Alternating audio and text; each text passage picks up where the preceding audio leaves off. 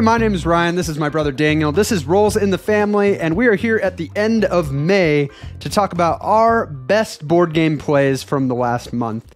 This is something we do every month. It's fun to see what's actually hitting the table. What are the reasons these games are standing out to us as being fun to play? We'd love to hear what games you've been playing. If you want to drop in the comments what your top play from the last month is. It's fun to hear. It is. You know, we like board games. If it isn't evident, we like board games. We like hearing about what other people are playing as well. We're not just faking this. We actually do. Yeah. That's actually a poster. That's wallpaper behind Daniel. Yeah, actually. it's a green screen. Yeah, don't angle your camera any differently. Yep. As always, we'll include links in the description below to all the games we talk about if you want to check them out. But let's go ahead and jump in. We'll go with Daniel's number 3. Yeah, my number 3 play of May right here is a game that we're actually going to be releasing a review on very shortly. It's going to be coming out Did you plan in this? the future. Yes, we planned this. Just played it recently. A game that is criminally underrated and yet is really near and dear to my heart, and that is Seven Wonders.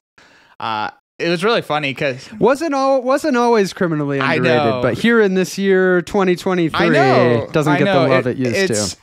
It's so sad because Seven Wonders, you know, is kind of, I don't know, would you call it a classic at this point in the board game world? I would put it in that modern classic. I mean, it's one of the, like, if you just look at raw ratings on like Board Game Geek, Seven Wonders has some of the most just ratings of any game. And I think rightfully so. I mean, it obviously takes a very familiar mechanism of taking cards, card drafting, passing. Card drafting, yeah. Forgot what that was called. But does it in a way that's there's a little bit more strategy to the game than maybe something like a Sushi Go or something like that. But plays in a really consistent amount of time, you know, depending on no matter how many players you're playing with. But I played a 6-player game of it. So this was like the perfect situation. You know, you got 6 people. We played with everything. We included leaders. We had those, I don't know what you call those black cards that are kind of it's from the cities expansion. Yeah, we included all of those. So there was a little bit of a refresher that needed to happen. But even with a little bit of teaching and refresher, we still, with 6 players, played in 40 minutes, which at the end of it, you're like, wow, it felt like I played a full game in that short amount of time. But playing it again, you know, I remembered just how fun kind of the spatial element of the game is. Like, I really love how you really do feel connected, like, to your neighbors, in that you're really kind of looking at your neighbors, you know, not only seeing what they're playing, what their cards they're playing, you know, to see what you want to give them, but also what resources do they have. Like, that very much impacts you and what you can do, and you don't want to get blocked out of something, and yet the people across the table I'm not really paying attention to as much. So there's kind of this and then in military, obviously, you know, you're paying attention to each other's military, so it's got this cool kind of almost spatial element of you feel closer to the people next to you and whatnot. But it was a really fun game. You know, what's cool about Seven Wonders is there's really no one clear best strategy. You know, and an example for this is I ended up winning, you know, that's why I made the plays. But I had a fun strategy where I got some really great leaders that worked together. I got one that gave you 2 coins for every yellow card you play. So I think that was the first one I played. Nice. My second leader was I get a victory point for every yellow card I play. And the last one was I get an extra victory point for every 3 coins I have at the end of the game. And yellow cards tend to give you lots of coins. So I am just spamming yellow cards, going crazy, getting tons of money. But then the guy next to me is just playing all greens, you know, and you know how out of control technology cards can get. I think he scored over 50 points just off greens, and I was not doing my part in blocking him. So it's fun because people can just go in completely different directions. You can go military. You could build your wonder. You could not build your wonder. You know, there's a lot of different options, and I think that leaves it it makes it pretty fresh every time you play that game over and over again. Yeah. I think the leaders expansion helps with that a lot too. Yeah, for sure. because it just gives you some upfront and kind of a unique combination of things. And what order am I going to play them in to be able to go in a different direction?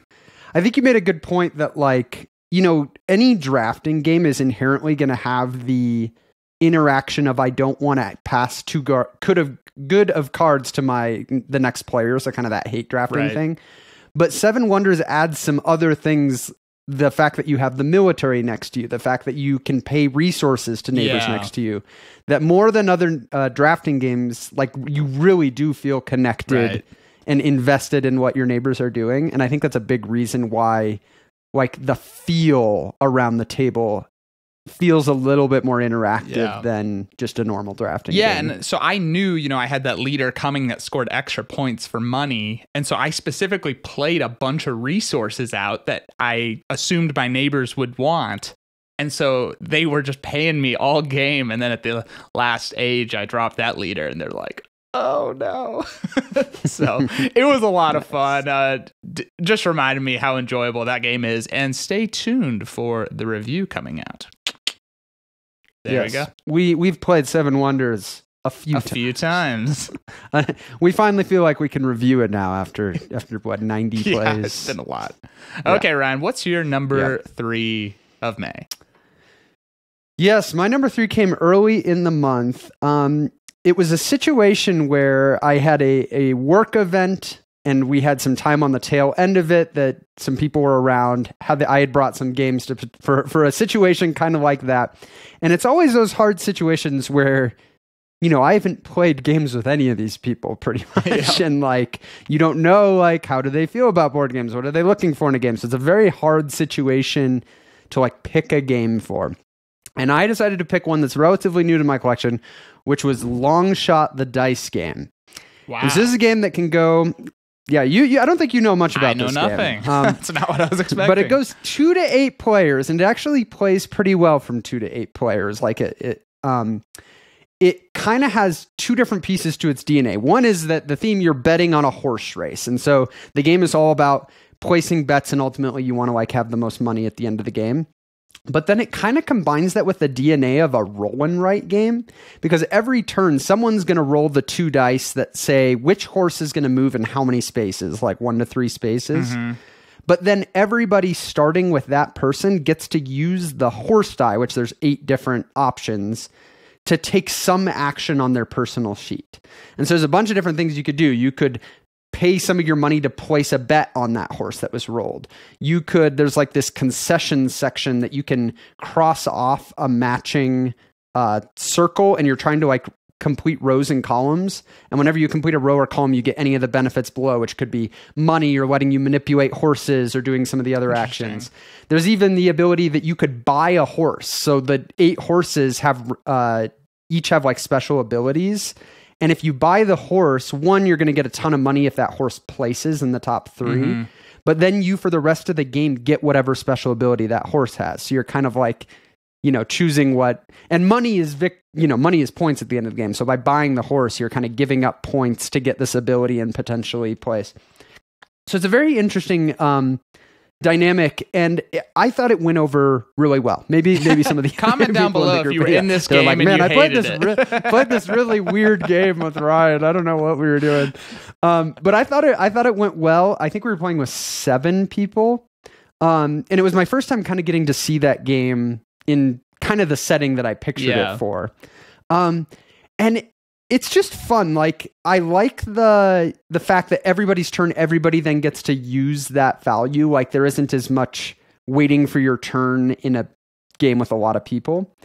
But then it's fun. It's similar to a game that we've also played quite a bit, Camel Up, where there's just kind of, like, interesting dynamic of how the race is going. Because one of the things that makes it interesting is not only does the horse that's rolled move, but you look at that horse's card and certain other horses will have an X.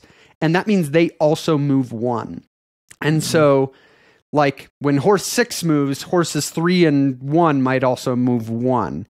And throughout the game, one of the actions that players can do is they can actually add X's to those cards. So now I can make it, I may be invested in horse 5. I could add horse 5 to horse 6's card so that whenever 6 moves, 5 will also move 1. Okay. So there's kind of a lot of this, like, manipulation of stuff. but it's very interesting because you end up in this dynamic where, especially with that many people, like everybody's betting on a bunch of different horses. And I might look at a given horse that I think is doing well, but there's probably other people at the table that I'm like, if that horse wins, they're getting more than me if that wins. Like they've bet more or they bought the horse. But I may still want to bet on that. But if I'm going to bet on that one, I need to bet on something else that's going to differentiate me from their bets, because otherwise I know I'm probably going to be behind. So you're kind of like trying to carve out your little combination of bets that's going to give you, a good chance. But my favorite thing about this game is how it is built into the DNA that it's going to have an exciting ending. So you play until basically 3 horses finish. And, after the first one finishes, it goes on the podium as the first place finisher. And so 3 times you get the exciting moment of which horse is going to cross next. Because whenever you roll that die, like, the one that gets rolled could move 1 to 3 and other ones get dragged 1. But I had one. I didn't have a very good game. I got last place out of the 7 people because the horse that I bought and was really kind of relying on got 1 away from the finish and then just got passed by 2 horses for second and third, so I didn't place. But it was those exciting moments of like on those last rolls, I could have gotten it and that would have swung mine. And that's what I want from a game like that. I mean, it's a game that like once everybody knows that you're probably playing this in a half hour or less. It's just fun betting, excitement. It gets kind of that energy at the table. So I enjoyed it. I'm definitely looking forward to playing it more because I've played it twice, but one was 2-player, wasn't like super representative of the game. But they have different horse abilities that you can mix in and out. So you can kind of mix that up every game. And so I'm kind of excited to just have another game in my collection that fits that, like can go up to 8 players, but isn't like a party game as far as like, the style that people maybe think of. It's got a little bit more to it. Awesome. It was a fun play. I felt like I didn't ruin the situation by bringing out a game, having everybody trust me. I feel like sometimes in those situations, it's almost nice when you take last place because you're like so wanting everyone else to, and enjoy the game. And if you just like, introduce a game and just blow everyone out, it's like, oh, come on. But I always say I must have taught the game so it's well. True. That's what it must have been. Amazing. Yeah. No, I think honestly, those type of games that you recommend for situations where, just big group of people who you have no idea where they're at, it says a lot about the game and how like that's a big, pro that a game can have, that it's one that you feel comfortable introducing to people that you're like, I have no idea what their tastes are. Like that's almost kind of a, I don't know, its own like category in games is good. It is. Yeah. Kind of like that safety to fall back on. And admittedly, I was being risky here because I hadn't played it yet. Yeah. That was a horrible decision. Like a group like that. And so, I'm like, man, am I leaning towards it because I'm wanting to play it or like, but I'm like, I think this is like the type of thing for this situation. Well, I'm glad it worked out. So yeah. Yes, it worked out. Enough to make my number 3. I don't know if it made any of I'm sure they're all on their own video podcast talking about their top board game plays of the month. And hopefully it made it. Right. So, let's pass it over to you for your number 2. Okay, my number 2, I'm really excited to talk about. It's not a game. I don't own this game, but I got to try it for the first time this last month. We were visiting some friends, and he had this, and my wife had been talking about this game for a while because she had tried it with him before, said it was a lot of fun. I got to try it, also thought it was a lot of fun, and that is Dice Forge. Oh, that's right. I forgot you got to try this one. I got to try it, and I've played obviously deck builders. I've played bag builders. This is the first dice builder I've ever played. I don't know if there's other dice builders out there, but I think there are now. This was probably the first one. There's not many. Yeah, it's a very unique. I mean, obviously, you just component wise, it's a very unique thing where you literally can pop off the face of each side of the die and upgrade it throughout the game. And it was so much fun. Just a really enjoyable experience. It actually reminded me a little bit of Space Base, a game that both of us enjoy. Yeah. In that you're like kind of customizing your probability of going different routes. And what's really cool is that there's a lot of different options for how you can customize the face of these two dice that you have. So, for example, I early on got upgraded one of the face of my dice to every time I roll it, I get 6 gold. And so then I ended up getting, you're kind of moving. You also have a board out here that you can go around and you can buy these cards that can kind of, interact with your, with kind of the combo that you have. And so I got a card that I could spend gold to get victory points. And so I was kind of leaning into getting a lot of gold and victory points. But what's fun is that everyone's rolling every turn, like it's together. So it's not like it's other people's turns and you're just kind of, sitting around like, okay, come on, I want to get to my turn again. But, similar to Space Base, everyone's invested on every person's turn, which is a lot of fun. I just thought it worked so well. I mean, since you're invested on every person's turn, you're just always rolling. You're always just getting more. And then, okay, what can I get now? You get excited when you get that amazing roll that you customized. It was really, really fun. I mean, I'm not going to lie. I enjoyed it so much that I think it might be on my radar of wish list games because it was really simple to teach. And I don't know if Space Base and this are like, because I don't own Space Base, you do, and I really like that game as well, and that's one I've considered. I don't know if it's like they overlap too much, are they different enough? But that play of it was so much fun that I'm really, really glad I got to try Dice Forge this month. Nice. Yeah.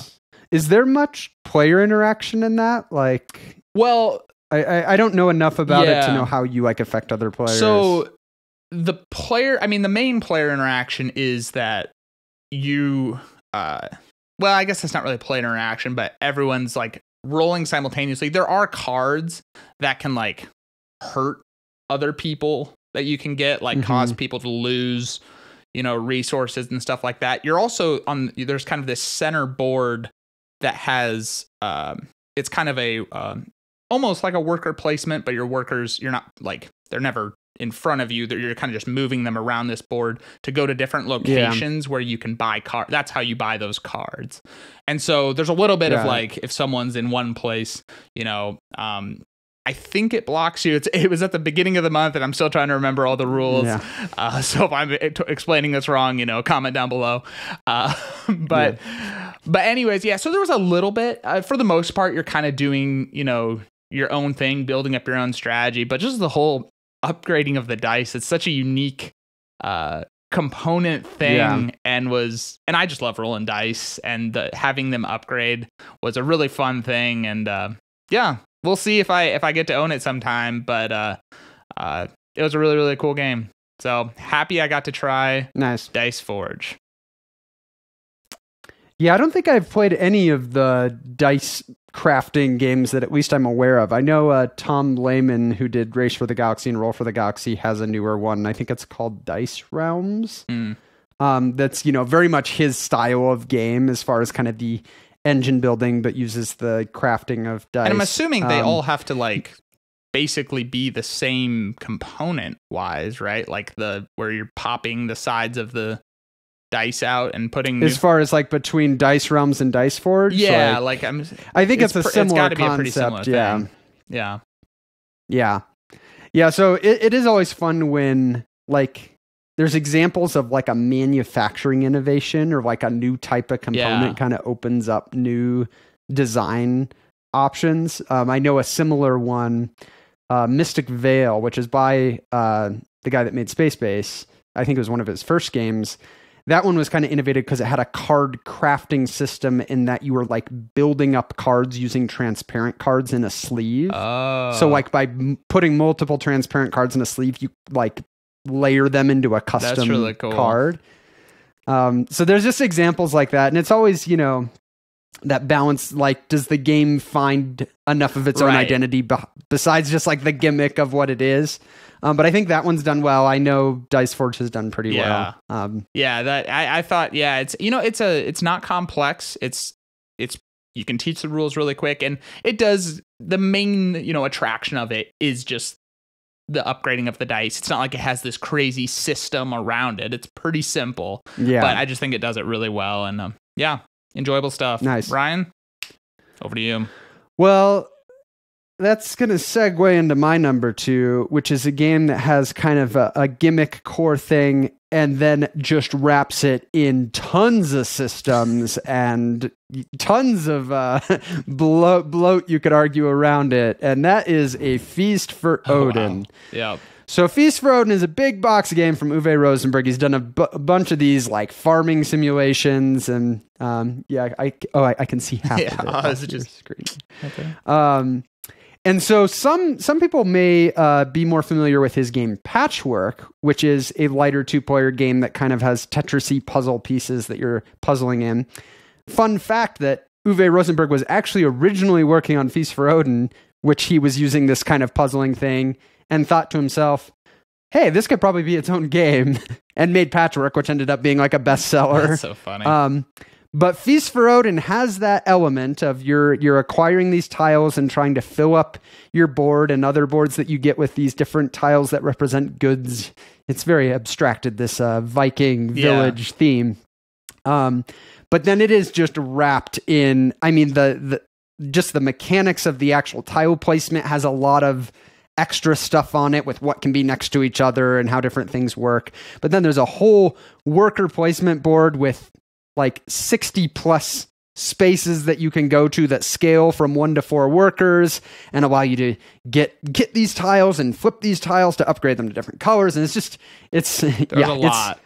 In a lot of ways, and there's things I could point to in A Feast for Odin that are things that like I don't actually love about the design. It's really sandboxy open. Yeah. It does feel like it's got some bloat to it.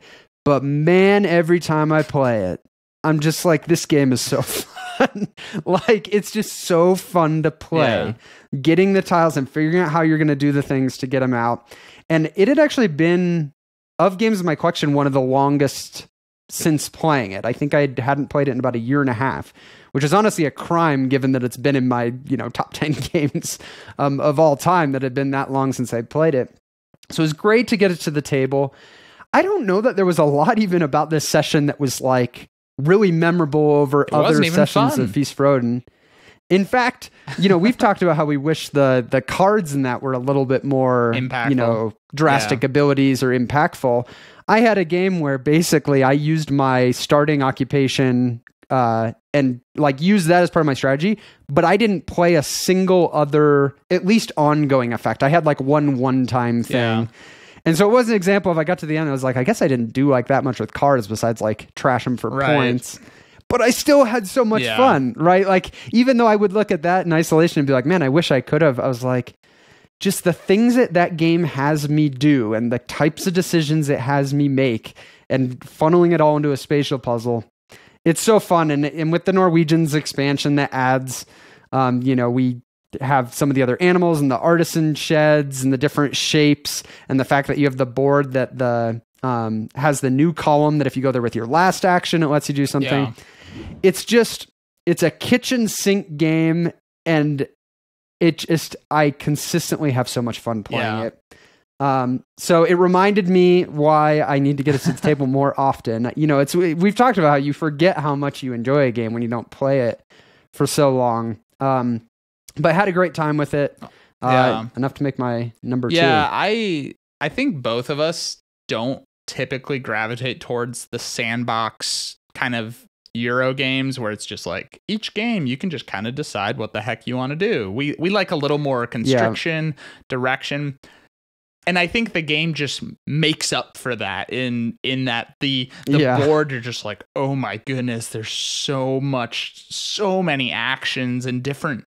And it's less of like, what do I want to do? But once you do kind of get on that path, like at the start of the game of A Feast for Odin, I don't love because there's a little bit of that sandbox feeling of like, okay, hopefully that little card I got helps me just define my whole strategy or something like that. But once you get going and you kind of are like, okay, this is kind of what I'm leaning into, then just all those actions interacting together is so much fun. Yeah. I know for me, I think the game's almost a little hard to get good at because I know a lot of people that you introduce it to, all the extra islands, it's almost like, oh, how could I ever get this? I can hardly finish this. Whereas I feel like good Feast for Odin players, that's like so critical, you know? Yeah, and we're not good Feast for Odin players, but we've at least gotten to the point where we realize, you know, you hit this point of increasing income on your main board where it's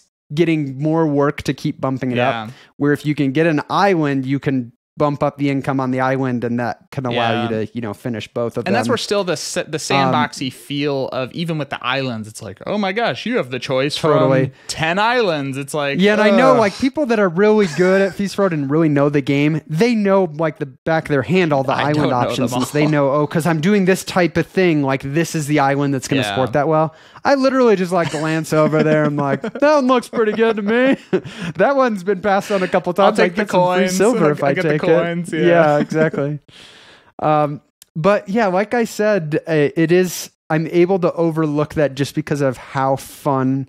And you know, it's maybe something to be said that like if some of those things were attuned a little bit more to my personal taste, like this could really be my, you know, one of my absolute favorite. It already is very high for me. But yeah, great to get to the table. It's not an easy one to get to the table. You got to have the right group. It's not a short game. Though I will say, as far as big games that haven't been to the table in a long time, Feast for Odin is one that I find easier to remember the rules when I haven't played. Yeah. And I think part of the reason is because it's got that round thing you just moved summary. Down. Yep. And like as I just start going through it, it just kind of comes back to me. This is how it works. This is how. So even after a year and a half, I don't think I checked anything in the rules besides maybe something that we would have checked even if we had played it recently, because it was like a specific card or kind of a weird question. But yeah, so it is one advantage of it is I feel like it's pretty intuitive once you've played it to get back into it. But yes, good stuff, but not as good as the two games we're about to talk about. That's right. Or the two plays. That's true. It could be the same game. It could be terrible games, but really good plays. That's terrible.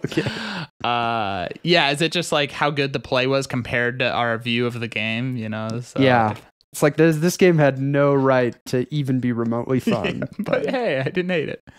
No, my number one play is going to a game that is immensely fun.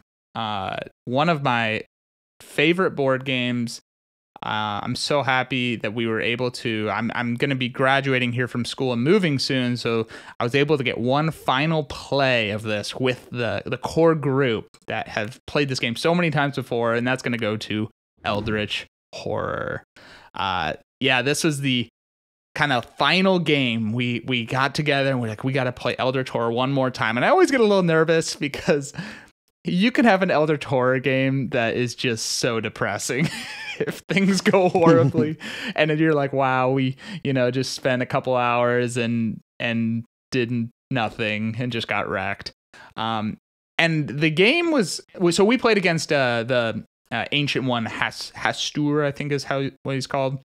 But he has usually you need to solve 3 mysteries to win the game. He only has 2, but his mysteries are a lot harder. And so the first mystery of the game, we as a group need to each have an ally character, and there's a way with his ability that you can get ally characters a little bit easier, but he also like gets rid of your ally characters in another way, so that was kind of hard. But so we each need to have an ally character, we each need to have at least 1 clue token, and then we need to spend 8 clue tokens in total as a group. And 8 clue tokens, that's a lot. Now we actually had a great setup because one of our people playing was the girl that can just, if she doesn't have a clue token, can get a clue token every turn. So that was huge. Perfect. So it was like, okay, we're actually, we're doing pretty good and whatnot. But then things just took a horrible turn. So first the guy, one of the guys, I think he died. I forget how he died. So he died first. And I was like, okay. Then this mythos comes up where everyone loses 2 health and 2 sanity. It knocked out the 3 rest of us. So all of us have now died. We're all with new characters. Our new characters are not as good as our other ones in terms of how they work together. He only started at 11 on the Doom track. So just between those 4 deaths, that's 7 and it's gone down a few more times. We were still on the first mystery over 3 hours into the game. And we're just, it was just like, oh my gosh, are we gonna ever get here? Are we gonna, ever do it? But then, like can happen in Eldritch Horror, the miraculous, can occur, and we band together and we end up getting this mystery solved. But there's like, I don't know, maybe 2 left on the Doom track before he awakens. And so we're like, okay, we'll see what the next mystery is. We flip it. It's one of the epic monsters. Yeah. So we're like, okay, but the epic monster is on the other side. We're all over here. The epic monster is on the other side of the world. We're like, oh my goodness. So we're like, okay. And he's this epic monster where he has, I think, 6 health, but you can only do 1 damage to him every attack. So no matter how much damage you do, you have to do 6 hits. You have to do 6 hits on him. And it's like, we're running out of time. But 3 of them sprint over. I'm over on the other side of the world because I'm going around to all of our dead bodies trying to retreat the Doom because I have no way of fighting him. And just so many crazy things happen. I mean, the guy across from me, so he ended up having a dark pact, and we're killing the monster. We're bringing him down. I end up retreating the Doom by going to the bodies, but then it goes back down and it's at 1. And we're like, okay, I think we're gonna kill him. I think we've got a chance.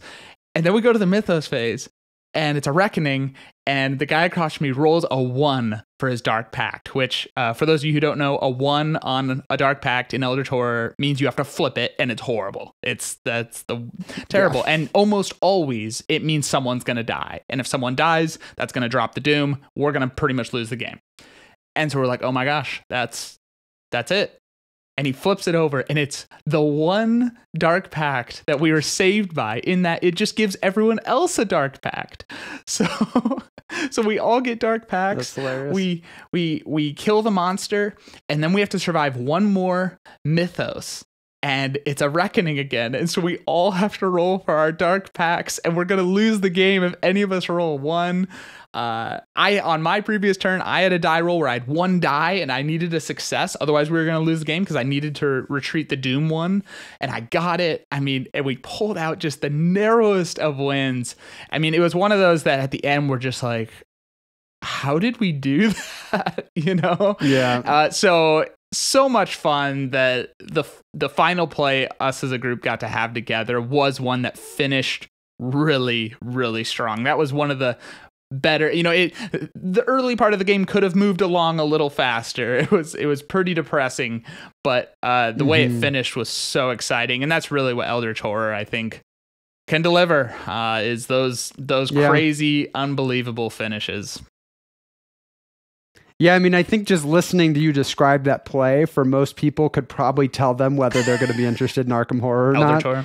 Because, some will hear things like, we were 3 hours in and we hadn't even finished the first thing. And these horrible things happen, and they'll just know, that is not for me. But others will hear those high moments, right? And the potential for those high moments. And not just the highs, but the lows, because it's a lot of times that it's gone so low. The lows that the highs are so high, because it's like, we thought there was no way. Yeah. So it's a game that we've played a lot. We've had the games where they don't hit the highs. No, yeah, you just keep going, and then it just keeps going.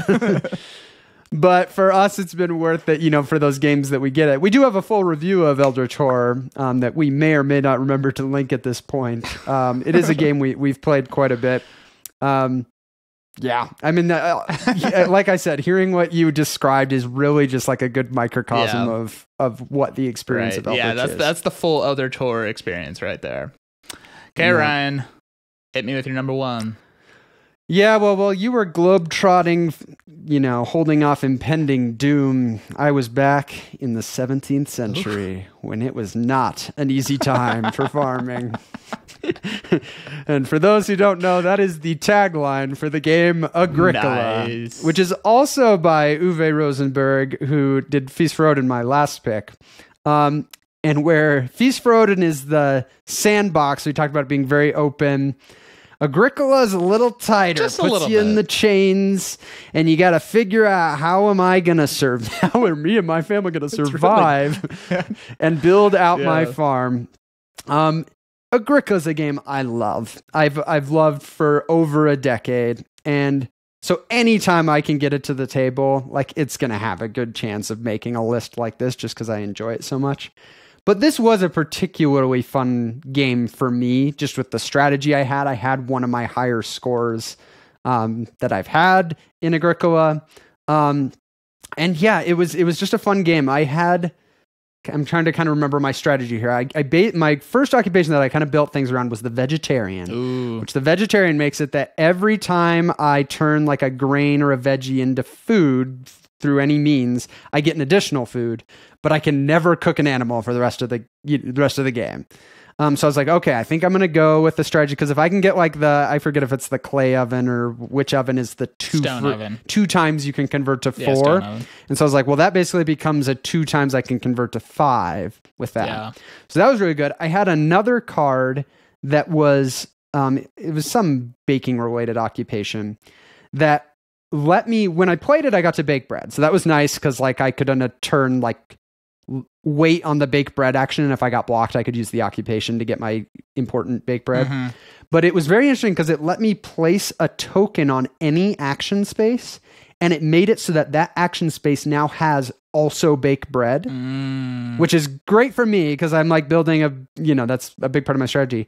But if anybody else takes it and bakes bread, I get a free food. So I at least like if I ever get blocked from it. And I was like, I don't know what space to put this on. Like, I want to put it on something that like I'm going to use that I want anyway, so I can get dual benefit, but I also don't necessarily want it to get blocked. I ended up putting it on start player, which was very interesting. And part of the reason I did is I also had a bunch of minor improvements I wanted to play. And so I was like, okay, if I do that, in worst case, like I get blocked. And my other piece of that strategy was we were playing a 3-player game. And in Agricola, start player is very important. Like it going to the player to your left is very painful because you're last to pick down everyone. Not as much in a 3-player game, but still a little bit. Fortunately, the player to my right was the only other one that was going to bake bread. Like the other player didn't have any bake bread strategy. So I knew making it more attractive is more likely that the person right before me is going to take start player. So it almost like incentivized him to also get start player, which is better for me than if the other person has it. So that was interesting. But then I had this other, so now I'm not going to be doing anything with animals. So I had this other occupation that at the end of the game, for every pasture that's at max capacity of animals, I get a bonus point. And if all my pastures are that way, I get another bonus point. So I was like, I'm never going to eat animals. I'm just going to, have a very full setup. And so I was able to, I made a really big 2x2 square of fences, ended up getting past a minor improvement from my neighbor that, or no, that one wasn't past. It was because I used broom. So broom's a minor improvement that if you use it, you discard all your minor improvements and draw new ones. So I was able to like sweep in all these new ones. But I got this one that basically lets me immediately build for free 4 fences within an existing pasture. And so I'm able to take my giant 2x2 and just put a nice cross in it. And now I had 4 squares. And then, I didn't build any stables in them. So I just needed 2 in each to get like the max points from my stable master. So it was just, it was one of those games of Agricola where I felt like I really kind of got my engine going to where I was able to really be opportunistic about going after points and like just having a really strong game. Another thing that was interesting is I ended the game in a wood house. And the reason was I had an occupation. I played a lot of occupations in this game. I had one that gave me a point for every room in my wood house. So basically treated my wood like a clay. So I was like, it would save me a lot of time and resources to not have to try to renovate to clay, renovate to stone. And yeah, oh my gosh, that was the killer for me this game because I had to get tons of wood and stuff. I ended up actually getting it's underneath one of the ovens. It's the major improvement that no matter what, you at most have to heat one. I know that one. I should have gotten it earlier. I got it like with only 2 harvests left, but those 2 harvests I was gonna have to pay if you're doing wood, that's a huge one. Yeah, and it was points anyway. So yeah, that was another really big thing is because I got all these actions and resources freed up from not needing to do all the renovate stuff, not having to go. I ended up collecting stone and buying the well at the end just as like a points thing, which, the well in and of itself was like almost a point per room of what's in my house. So really fun game. It actually prompted me to look into the, like, is there, I know there's this revised edition now. We've had Agricola since 2011. 2016, the revised edition came out, but I was like, I don't think it makes sense to upgrade. It had a lower player count, less cards. What I didn't realize is in the years since then, they've released like a bunch of deck expansions and the Farmers of the Moor expansion revised. And I realized what was all out there and was like, I want that. Well, it was one of those things. I realized like with what I could sell mine for and what I could get all the new stuff for, I'd probably net like paying $50 or so. And I was like, I would in a heartbeat pay $50 for the additional card content if it was available for my edition. So I've got that now, and I'm looking forward to a lifetime of more 17th century farming. Yeah. If that doesn't get you excited about modern board games, I don't know. Well, it is interesting because there's not very many Euro games, I feel like, that give such a, I don't know, a little bit stressful, but just like tight. You're just I think the thing about Agricola that I love, and I know you feel this way too, especially in contrast to like a Feast for Odin, every action is so critical. So you cannot have a wasted action. It's like you are just trying to maximize it. And it's that paired with the fact that a lot of things accumulate. Right. So everything's so important, but then you're given these opportunities that weren't what you were going to do. And it's just like, there's 6 wood, there's 4 reed, there's 5 stone. I know. It's like, and I don't need it now, but I know I'm going to need it eventually. And it's just such nice decisions. Yeah. It's good well, that stuff. Is awesome, man. It just makes me want to go out and play Agricola again. Go back to the 17th century. Yeah, we're not, we love Agricola. There's a large segment of the internet that calls it Misery Farm. So that it gives you like a contrast of like how this, that stress rubs people differently. We love it. We love it. So there you go. That is our top 3 plays of May. Like we mentioned, we've got links to all of these games down below. And if you want to hear us wax a little bit more on Eldritch Horror, we've got a link to that video right here. Otherwise, we've got another suggested video right below, and we will see you guys in our next video.